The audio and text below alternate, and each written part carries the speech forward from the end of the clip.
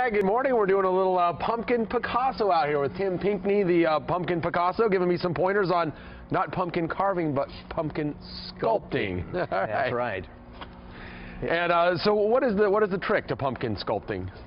Patience and little steps, not big steps, because you've cut through yours. I don't cut through mine. This is easier to work with because it's more forgiving.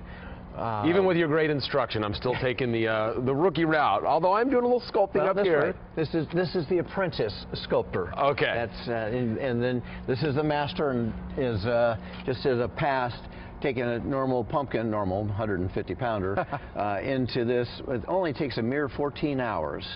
So you too can do this if you have enough time and a couple of years practice.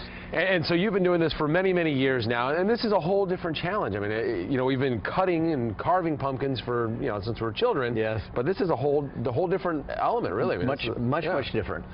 So yeah, you know, the tools you're using. I mean, this is the tool I was using most recently. This is just your common potato peeler. And what else did you? A melon ball scoop, which I got in here somewhere. These are clay sculpting tools, and they're just different shapes. You can get them down at most kind of utility stores like Michael's, and then you can do this, and you can get shaped in here without necessarily. Oops, hang on, pumpkin. All right. Yeah. Well, that's looking great. We're going to be checking back in here throughout the 8 o'clock hour. I don't know if you recognize what I'm cooking here, but hopefully you will. A certain Disney character, perhaps. I'll give you a little hint here. What? Olaf. Hey! All right. Nice. Okay, we're halfway there.